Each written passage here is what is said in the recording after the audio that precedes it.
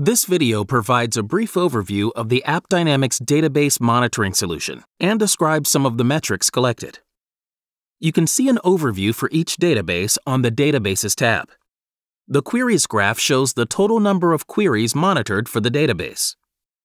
Time in Database indicates the total time spent executing those queries.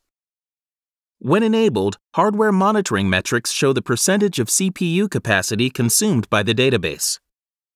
The dashboard for each instance presents a summary of key performance indicators over time. Server health at the top of this window indicates the extent to which health rules are being violated. At a glance of the load bar, you can see the total number of calls during the specified time period and the number of calls for any point in time. The number of calls to the database directly correlates with database performance.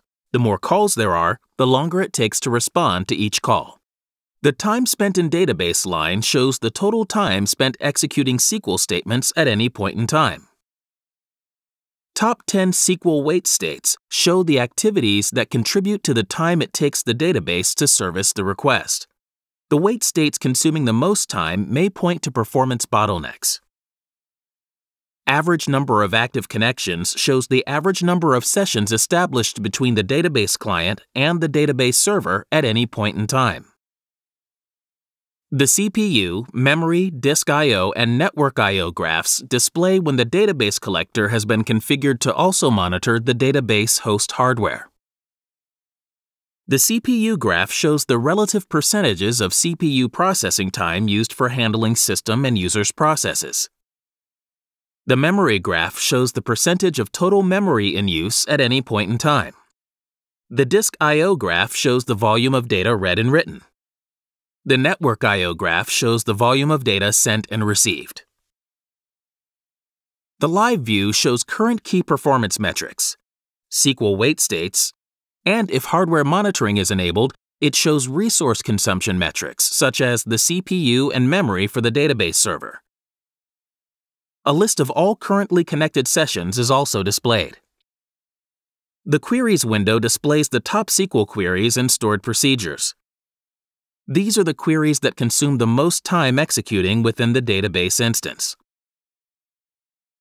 Comparing the weighted percentage measurement allows you to understand exactly which queries are consuming your database resources.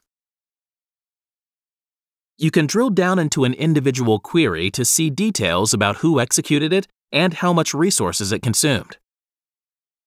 You can also drill down into the execution plan for the query, which can help you determine if the query is using an efficient access path. The Database Clients window shows you the host names or IP addresses of the top clients using the database.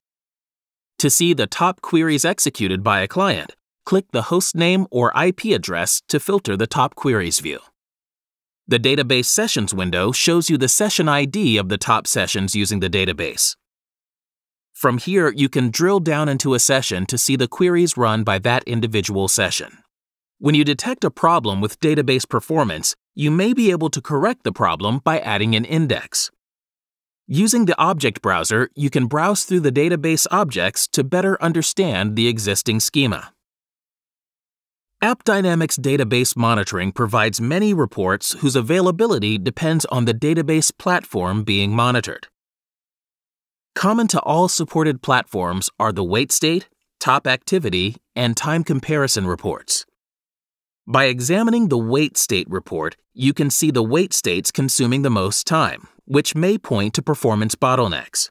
For example, DB file sequential reads may be caused by segment header contention on indexes or by disk contention.